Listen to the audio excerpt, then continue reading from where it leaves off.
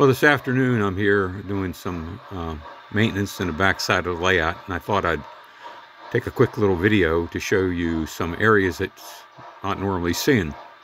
We're looking down into the town of Jaysville there, down two of the streets.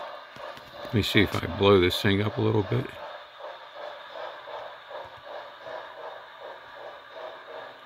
Generally, I can't get into these areas.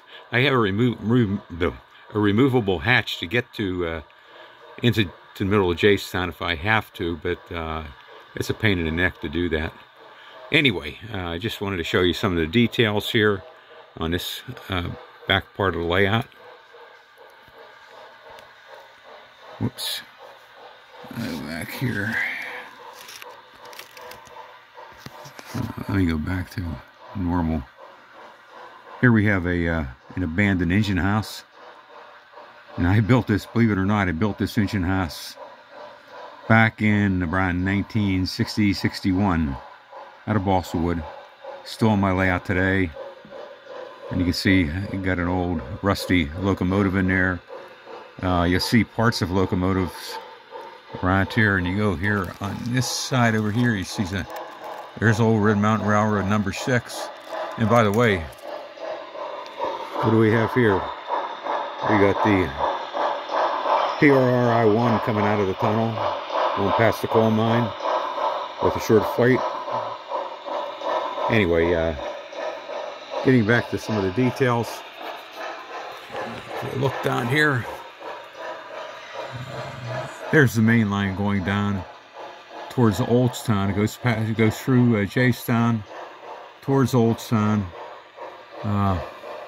Most of these buildings here have some level of interior detail in them, believe it or not, even though most people don't see them. It's just when I'm doing something like that and I'm building, I like to put detail inside them. I like to, you know, pretend like it's a real building, so you don't want it just empty. Anyway, some people say that kind of goofy to do that, but that's what I do. So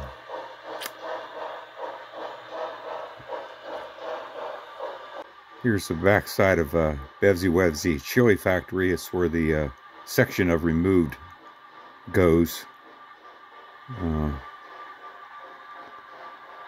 Anyway, I thought it'd be interesting to show you some of these parts of the layout, which you don't normally, these angles, you don't normally get to see. So, thanks for watching. I think in a second the train will be coming back through this upper tunnel. By the way, this main line here goes back to the Blairsville Yard. It's part of the point-to-point operation.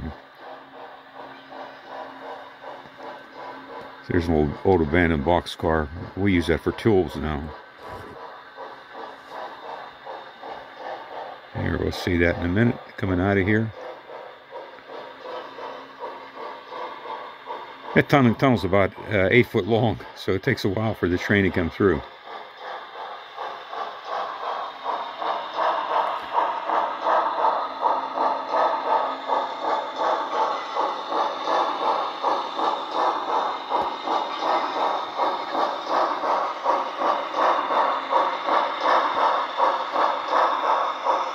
Well, thanks for watching.